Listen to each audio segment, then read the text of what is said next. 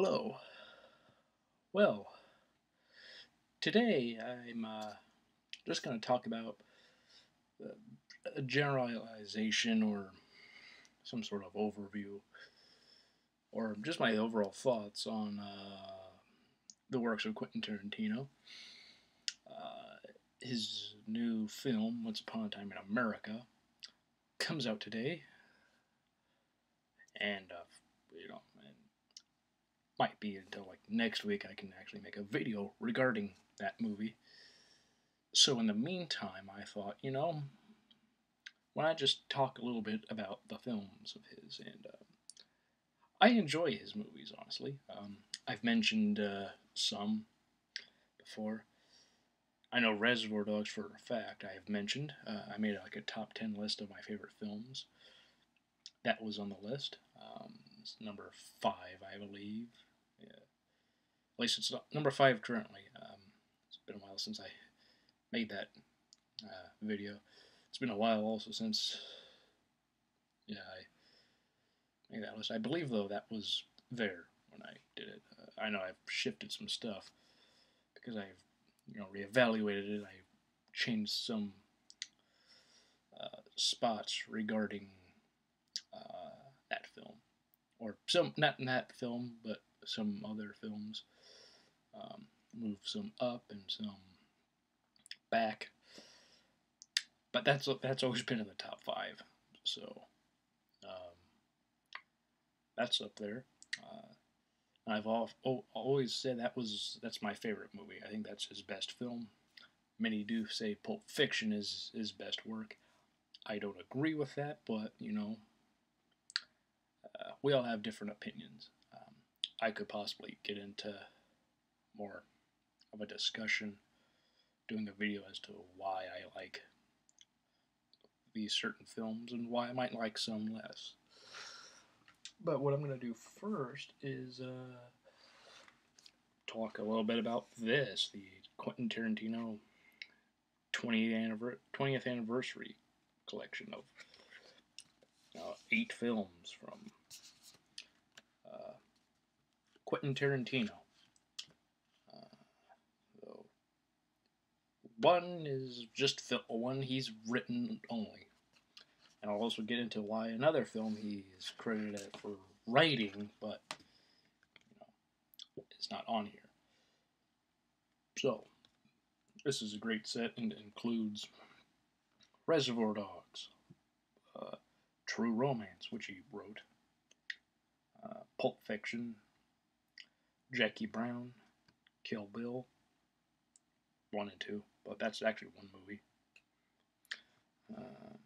Because it was always intended to be one movie, but nobody wanted to sit and in a theater for 4 hours, even though I'm sure there would have been a break in between the parts.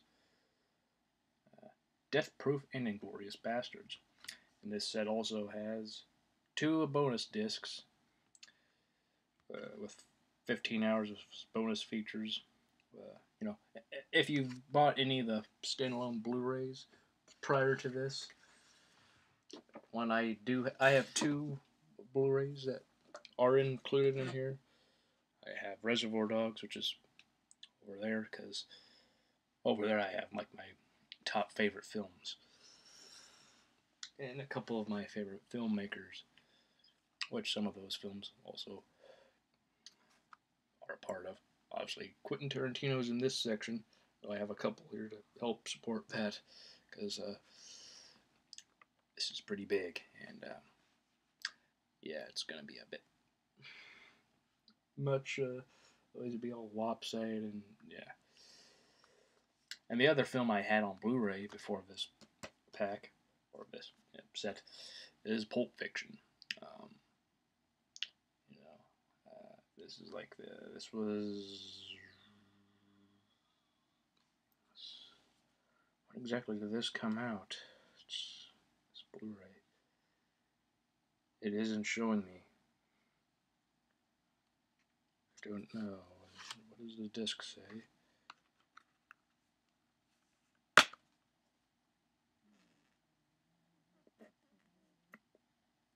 I don't know when the Blu-ray came out, so that's unfortunate.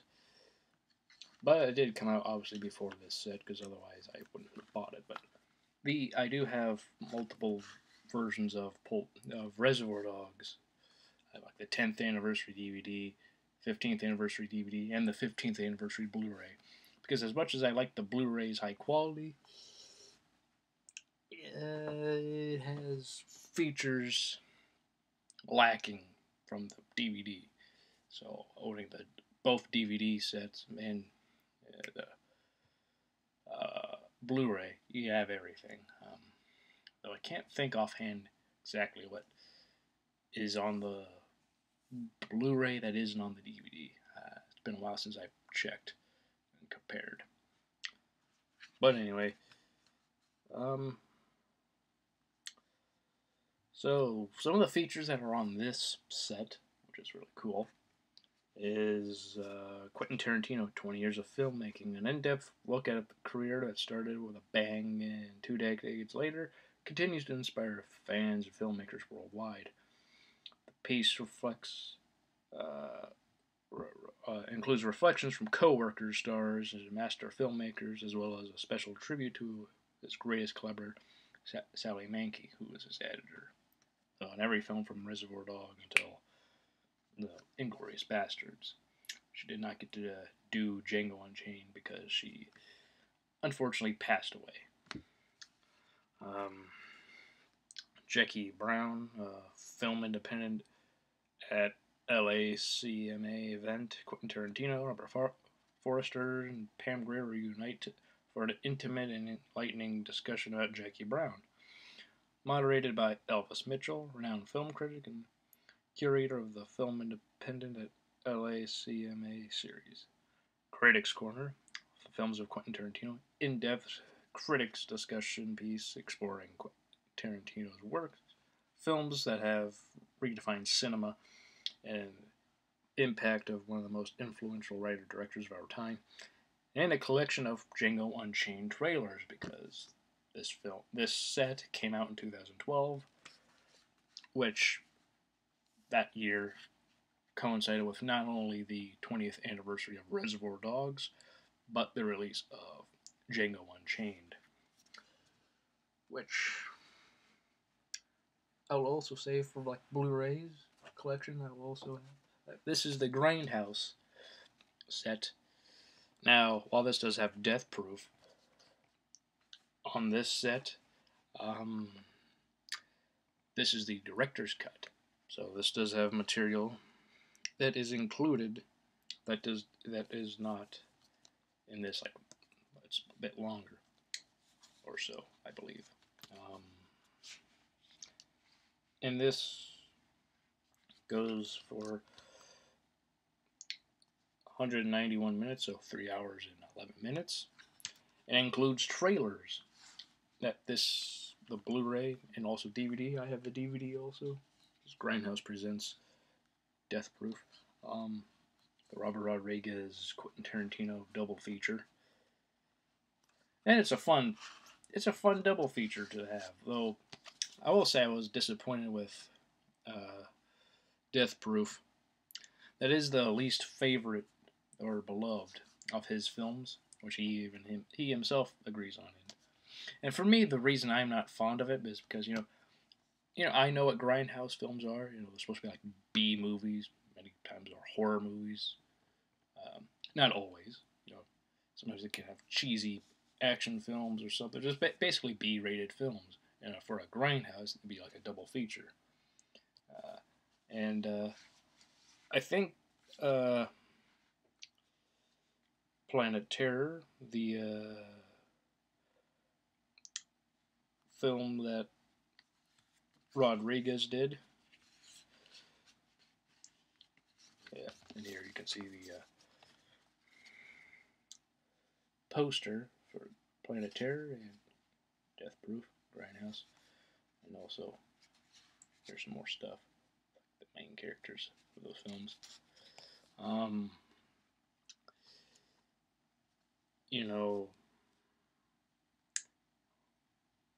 With Planet Terror seemed to really get and know what the grindhouse spirit was. It was fairly cheesy. Where Death Proof doesn't really have that. Doesn't really have that cheese factor. The dialogue is too good. Also, halfway through the film, the quality looks good because it's like they have like the typical scratches and crappy uh, quality of like bad film print, like a lot like scratches and other stuff and flickering and stuff, which is something that really appeals halfway through Death Proof. That goes away, and I think any charm the film had at that point, like first half, really goes away. Also, the dialogue is too good, and if there's anything that people will always say with Quentin Tarantino, he has great dialogue. No matter what you think of him and his films, you can't deny he has a great ear for writing how people talk. And to help round out the Blu-rays is I have Django Unchained. Got this at Target with the steelbook, and just in here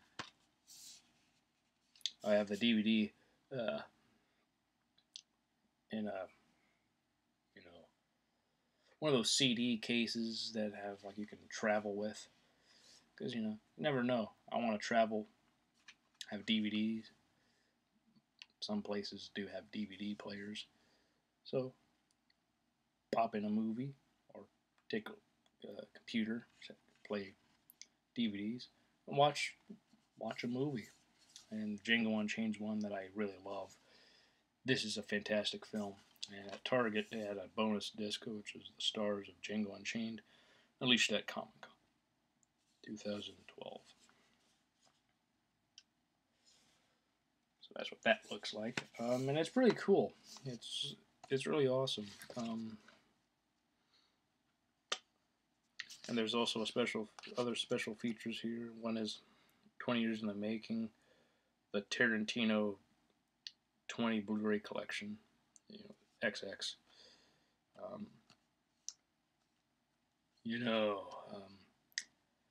for the longest time, after Reservoir Dogs, my favorite Tarantino film was Pulp Fiction. But as time went on, and I was looking at his films, I think this has grown on me so much that this is now my second favorite Tarantino film. That could also change when I see Once Upon a Time in America, if I've seen it today, or have see it sometime this weekend.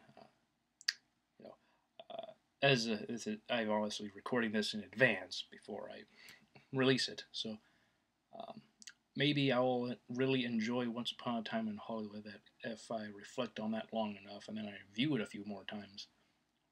I don't know. Maybe that will be my second favorite. I don't know. I can't say yes or no, but that movie does look good.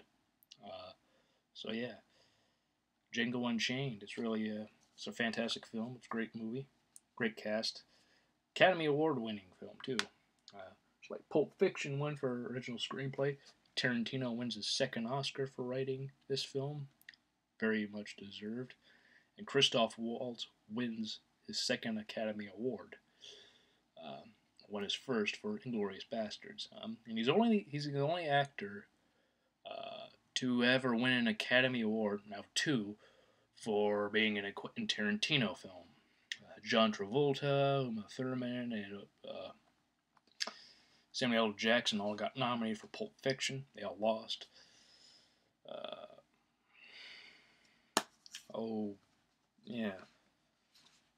Robert Forster was nominated for Jackie Brown. And I believe at that point up to Bastards and Django. I think that was it. I can't recall any others from Jackie Brown to that. Yeah, and with Thurman got a Golden Globe nomination for Kill Bill Volume 1, I believe, and that was really it in terms of award-nominated performances. And this brings us to The Hateful Eight, and I really enjoy this film. Uh, it's a real fun movie. Great cast. Dialogue's really good. Um, I know some people weren't as fond of this due to one criticism is that they talk too much. Not enough action like his other films have, like where there's a decent amount of dialogue, but then there's a good amount of action. I thought this was really cool. The Thing, the John Carpenter's The Thing, is heavily influenced by that, and yeah, Kurt Russell reteams with Tarantino after first time being death proof, and he sort of got to be in his homage to the his character, or the film that's a homage to one of his most famous films he's been in. And this reteams up with obvious regular Samuel L. Jackson, who ever since Pulp Fiction has really been in pretty much everything he's did except for Death Proof. Again, Kill Bill is one movie. Tarantino has always said you should always look at that as one, not two, because this is his 8th movie. But if we're going to count Kill Bill Volume 2 as a separate movie, then this is technically 9. But that is not how you're supposed to see it. Similar to Star Wars, George Lucas always said you're supposed to view that all as one movie. So I think similar thing applies, very similar principle thing, whatever you want to call it, applies with Kill Bill. And yeah, this won an Academy Award for Best Original Score. The first time also Tarantino ever had a full-fledged score where there aren't just songs for the soundtrack. Yeah. Ennio Morricone. Ennio Morricone finally won an Academy Award after many say he was snubbed and robbed. Well, he finally got it, and I believe it was very deserved because it has a great soundtrack. Now, I'm going to talk about some films that I also have with Quentin Tarantino associated. First up is Natural Born Killers. Now, hold on first. Gonna set these back up right here. There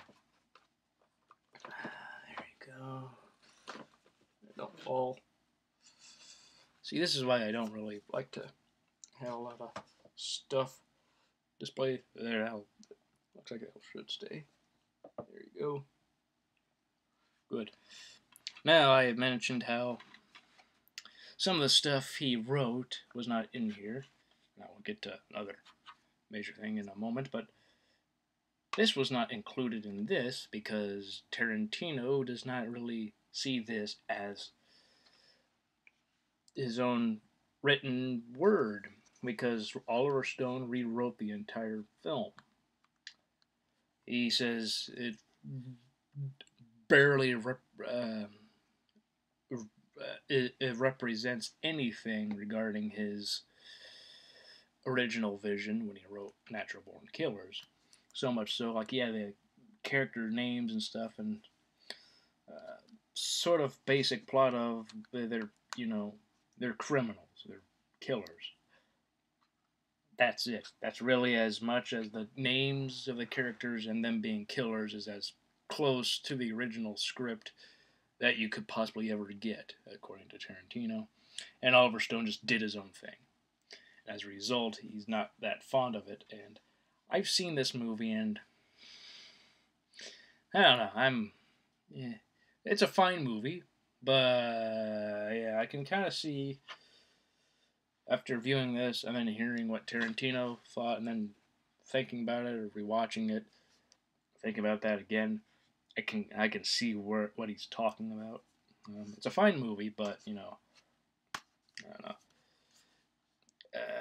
Yeah, I can see why it's not included in the 20th anniversary set.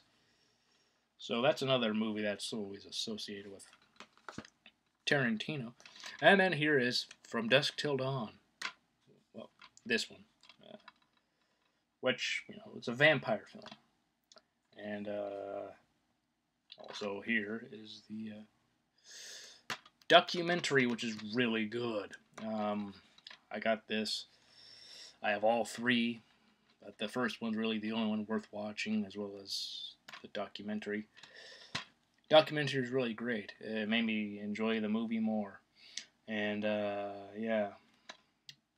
Tarantino acts. I know he's not the best actor, but, I don't know. He doesn't do a horrible job. I'll just say that.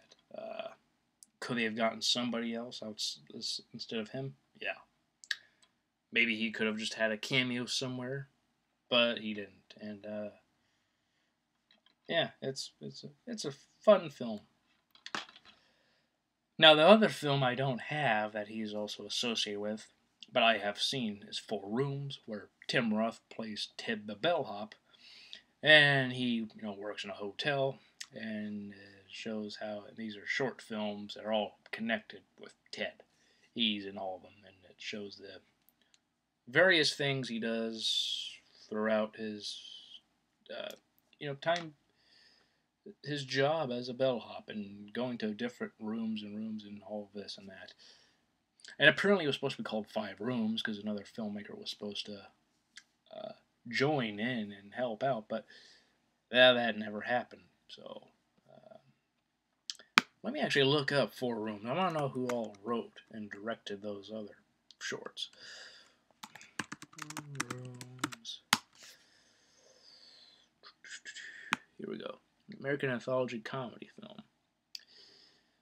Written, co-directed by Allison Anders, Alexander Rockwell, Robert Rodriguez, and Quentin Tarantino. Alright. And I'll just say, I think Tarantino's, which is the very last short, which is the last part of the film, the fourth one, that's the best part in my opinion. It's really fun to watch. And it has a cast of everybody who's in them. All four of the segments. Tim Roth is the lead, so he was in there. Regular collaborator with Tarantino. And,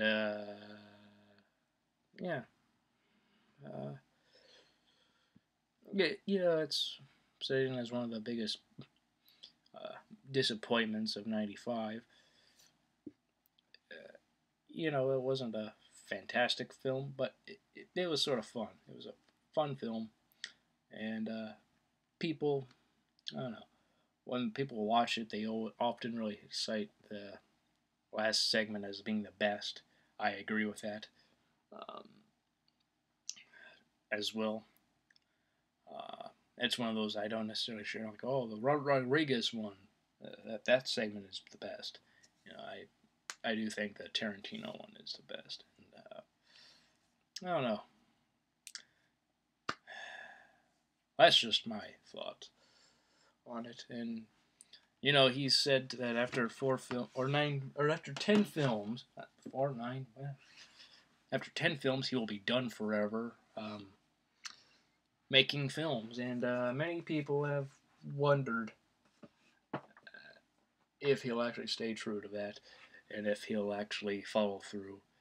He has even said he could make 11 or 12 films in total, but he thinks 10 is a good number.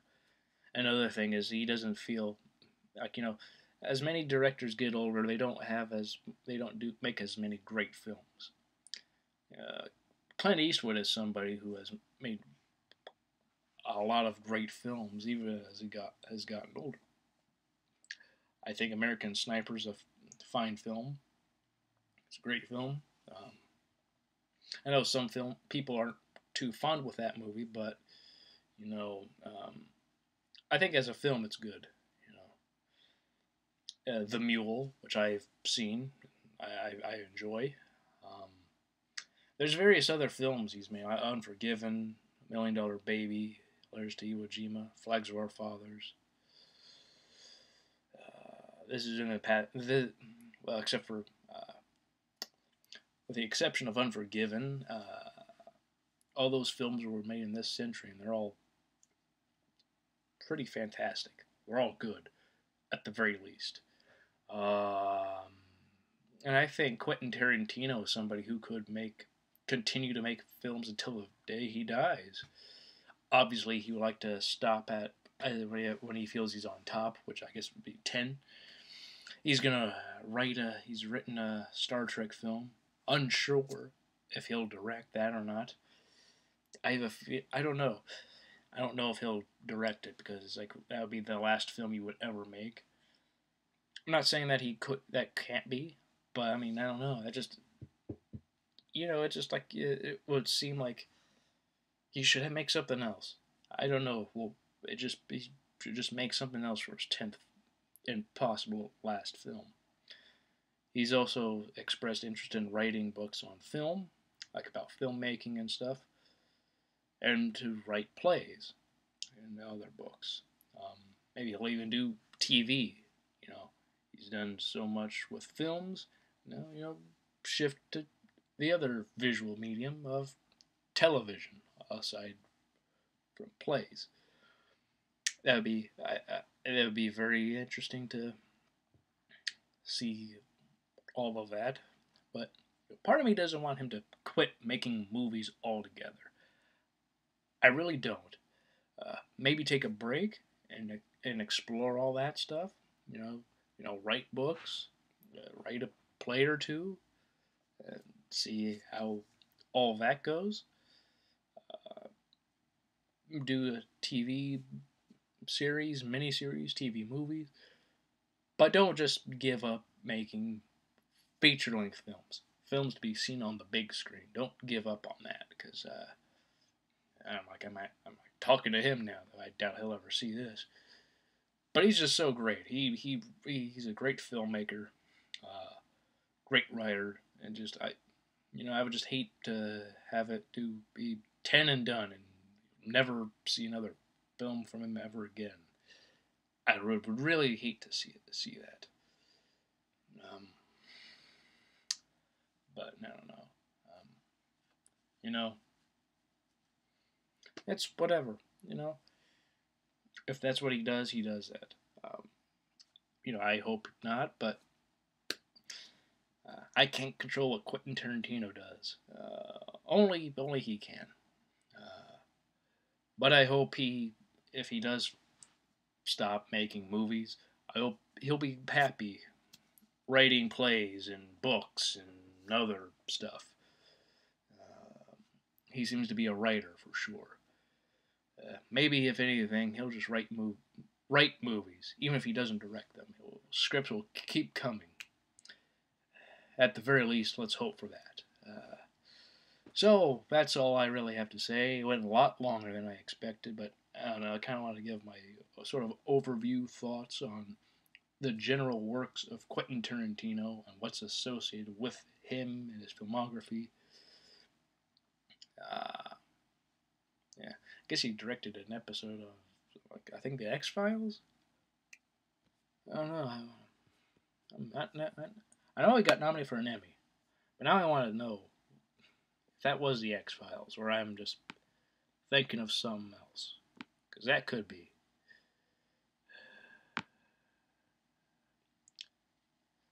CSI, okay, yeah. Wrote the story and then directed CSI based on the Dusk Till Dawn, and he directed an episode of ER that he did not write. Wow. First thing he ever directed, he didn't write. Very interesting. So he got nominated for Best Director. Yeah. Emmy for Outstanding Directing. Okay, never mind. As outstanding, I forgot. CSI, I don't know. It was like one of those shows, like a crime show of sorts, and though X-Files is more sci-fi and exact. I don't really watch X-Files. I know very little of it. I know Mulder and Scully. That wasn't a show I watched. So if you watch this channel, you love X-Files, don't hate me. It was just something I could never really get into. It just wasn't for me. I mean, and I do like science fiction, but I don't know. It was just some science fiction just sort of just turns you off, just doesn't interest you, or something. For me, it just didn't interest me all that much. But yeah, now that I've gone on that tangent, not really a tangent, just rambled. I should probably stop because this really went a lot longer than I actually expected, and hope to wrap soon. But clearly, that was not going to happen. And I'll just say so long, and I hope to talk about Once Upon a Time in Hollywood next time. So, hope you all have a great day, have a great weekend, and a great week. And I'll see you all next time.